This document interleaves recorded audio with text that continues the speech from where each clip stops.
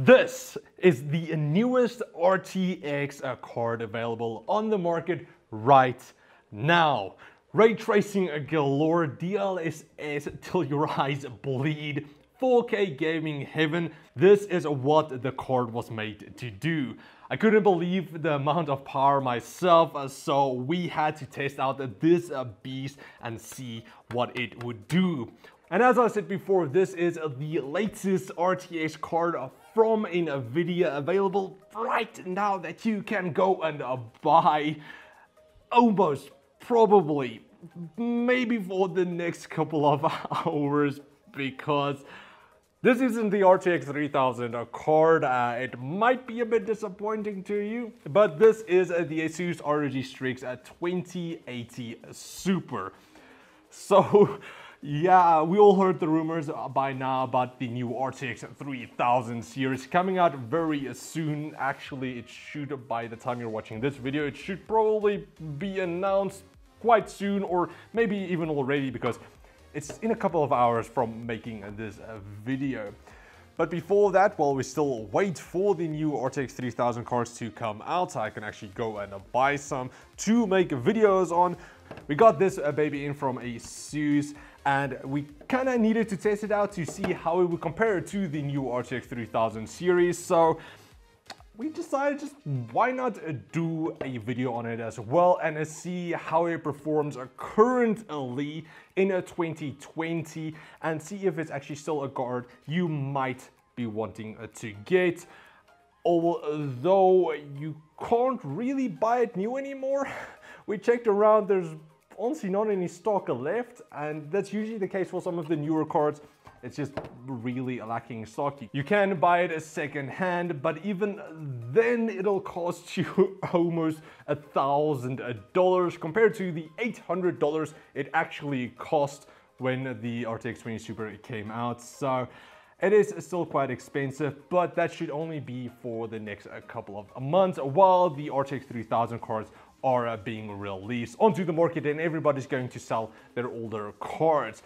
So that is where this might actually be a potential really good upgrade to go for if you do have a older card and wanted to potentially upgrade, because you can sometimes snag some really nice deals.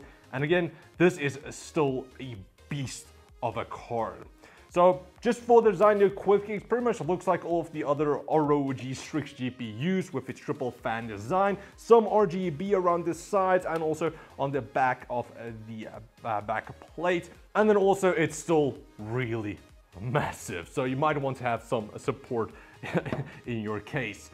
Now taking a look at the back just for your I/O, you do have 2 DisplayPort version 1.4s, 2 HDMI 2.0B ports, and then also 1 Type-C port. For power, you do have a dual 8-pin power connections that draws around 300 watts. For our overclock, we were able to get 2040 megahertz on the core and 8060 megahertz for our memory overclock, which is pretty good. But if you wanted to, you can just use the OC scanner built into most of the overclocking tools these days, or just use ASUS's tweak tool preset options. There's already an overclock option right there for you.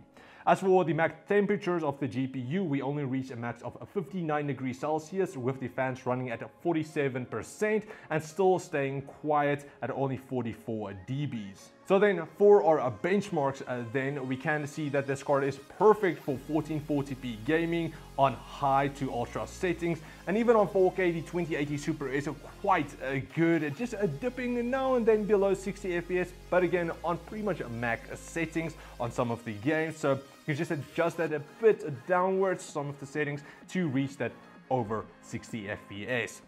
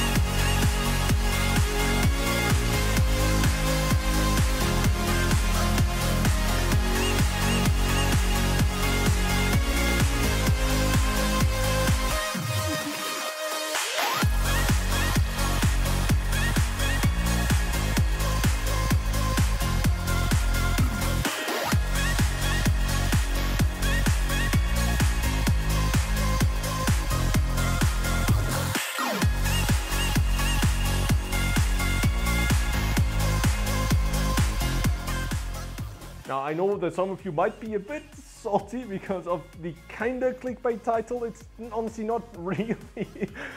It is the newest, the RTX 2080 Supers are the newest range of RTX cards released by NVIDIA, so not entirely true for the next few hours again.